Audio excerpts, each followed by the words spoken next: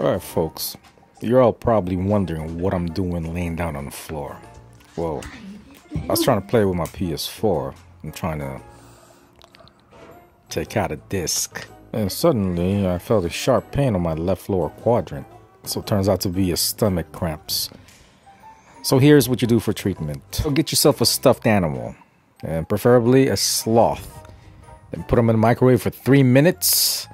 Take them out and apply on the area. And watch the improvements. It works, folks. Oh, and don't worry about the ranting going on in the background. It's normal.